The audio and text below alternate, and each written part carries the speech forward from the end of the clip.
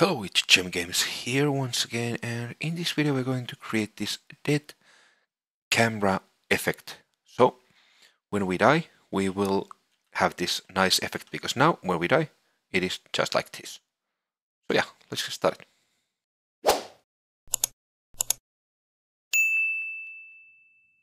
First, let's go to the PP player camera. And let's go to the event graph. And here, what we want to do, we actually want to, let's cut this link from here, Alt and left click, and move everything a little bit further like that. Let's add a sequence, so S and left click. And what we want to do, we want to add a branch here from the 10 0. And we want to check one thing.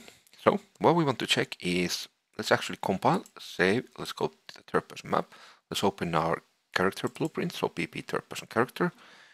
On the event graph, here on the dead function, here I think, yes. Before we delay the game, let's create a variable called dead, something like that.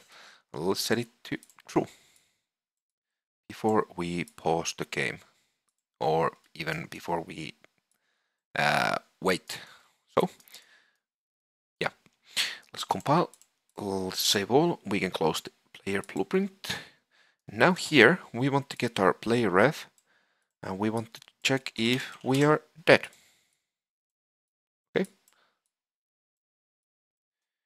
and if we are not, let's get the follow camera and also change flow by speed from the false.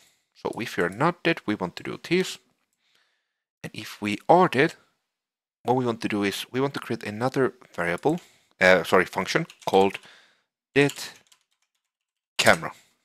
Let's go back to the event graph and let's connect these here, or call it from the true. And this speed effect calculation we can get from the 10.1. Okay, because we want these variables to go back to normal even after we have died. Okay, so let's open the dead camera. What we want to do here on the dead camera is, first we want to get the camera component. Let's get it under here. Let's set field of view like on the last episode, like this. And here we want to f-interp to, the current will be the current field of view, get field of view. Let's align them. The target will be, I will set it to like 70. Okay. Delta time, we want to get the delta seconds. And interrupt speed, I will set it to 2. Okay. So now this will get our current field of view and interrupt it to our target, which is 70 in this case. And after that, or basically not after that, but also what we want to do is we want to get the camera component. We want to set world rotation. Okay, let's connect it to here and let's move it a lot further, like this maybe.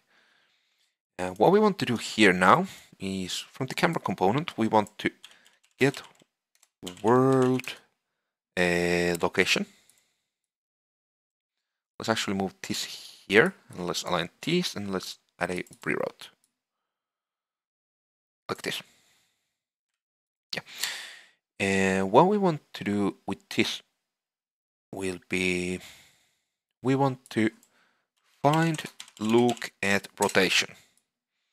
Okay, we will start from our camera's location, and the target will be, let's get the player ref, let's get mesh, and from here we want to get world location.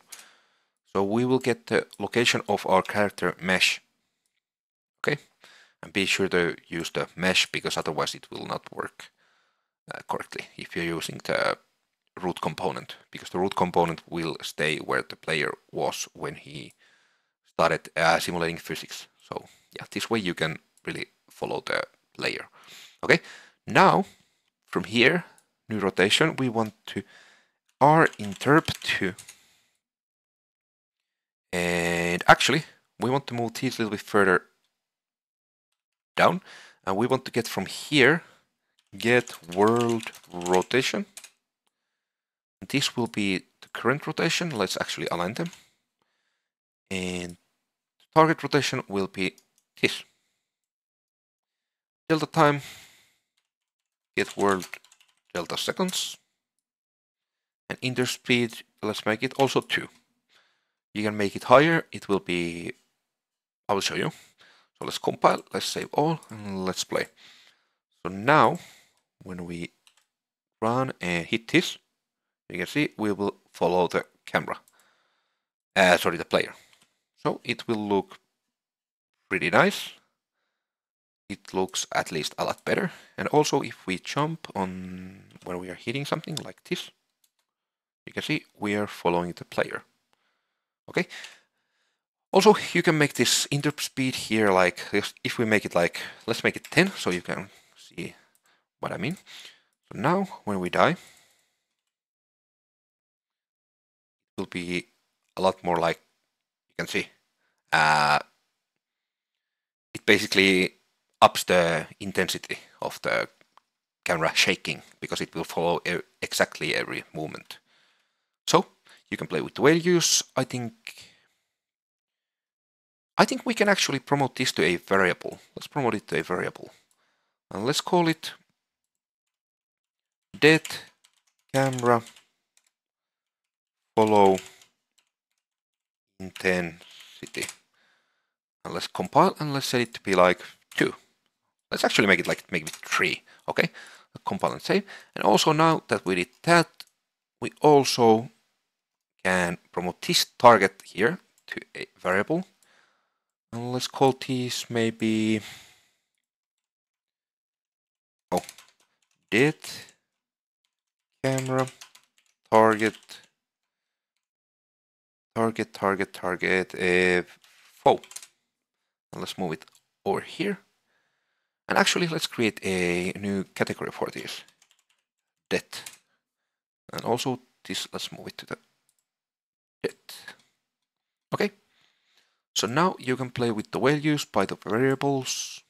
But yeah. So for example, if you want to make this dead camera target foe a little bit smaller, let's make it like 40.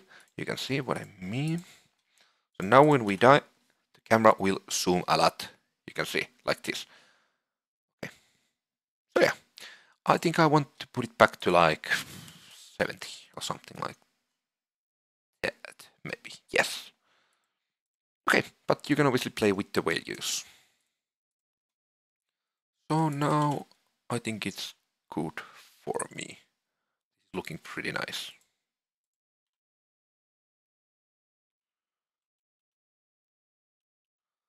Let's try once more. Yeah, that's good. So yeah, I actually think that was all for this video. If you like what you saw, please click the like button and subscribe for more. And yeah, hope you have a great day and see you on the next one.